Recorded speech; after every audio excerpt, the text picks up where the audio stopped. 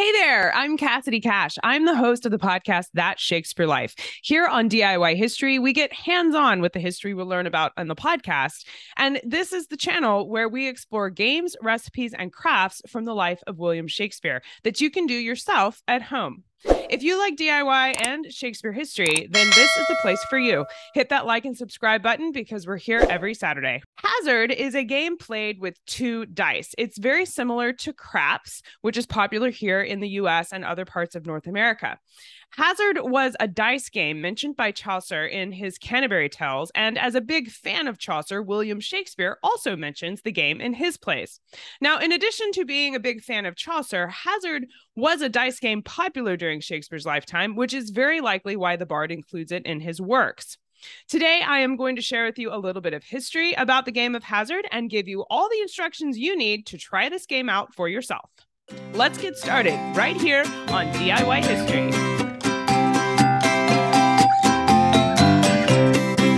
In Shakespeare's Richard III, the title character includes a reference to the game of Hazard in his famous "My kingdom for a horse" speech in Act 5, Scene 4.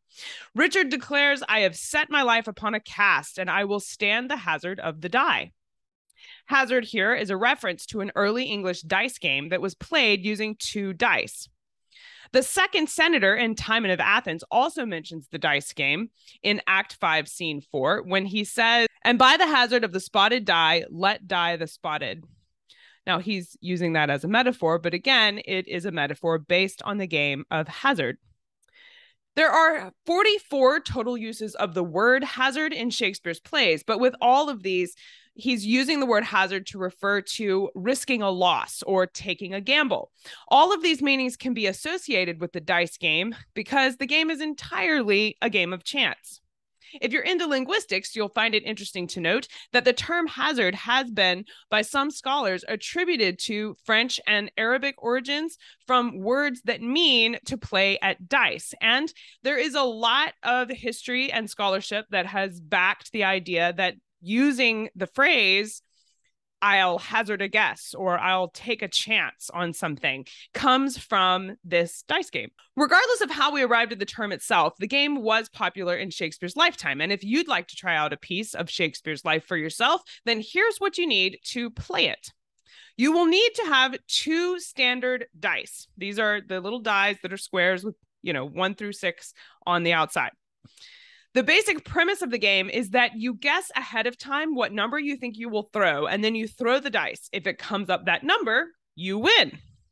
In the game of Hazard, any number of people can play, but only the person throwing the dice gets to throw the dice at a time. So you got one person that's throwing the dice and other people can play. The non-dice players will win or lose based on placing a bet as to how successful the dice thrower is going to be.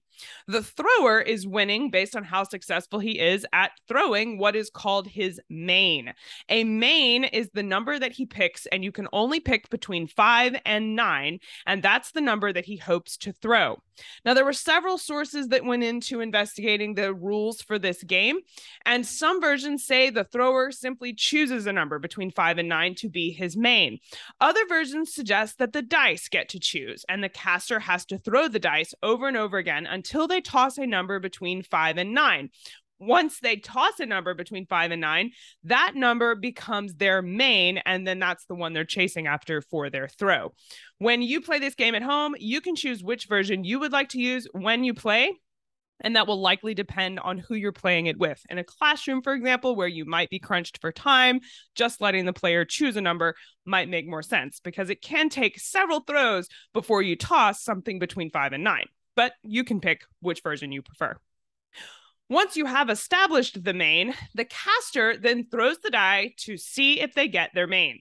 If they throw the number they picked, then they win.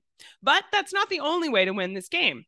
Of the mains from 5 to 9, there are other companion numbers that go along with them to help you win. So you will win if you throw the number of your main. So if you pick 5 and you throw 5, you win. That's the same with the other numbers between 5 and 9 as well. If you throw what you called, you win. But if your main is a 6, you will win if you throw double 6s. So you'll also win if you throw a 12. With 7s, you'll win if you throw a 7 or if you throw an 11. 8 wins with an 8 or a 12, and 9 wins with a 9. So only 5 and 9 are, if they're your mains, you can only win by throwing a 5 or a 9. With the other numbers, 6 through 8, they have companion throws that will win for you as well. Now, you can also lose on your throw. This is a gambling game, after all. The caster loses when they throw aces or deuce aces. These are dice game terms for throwing 2 1s. You may have seen a few movies where they call this throwing snake eyes. And if you throw a 2 with a 1, so you've got a total of 3 showing, then that is an automatic loss. So snake eyes or throwing a 3, you automatically lose. You can also lose if you call a main of a 5 or a 9 and you throw an 11 or 12. Remember, 11 and 12 are companions to the other numbers, so they don't play nice with 5 and 9. Or if you call a main of 6 or 8 and you throw an 11, or if you call a main of 7 and throw a 12. Those are also ways to lose.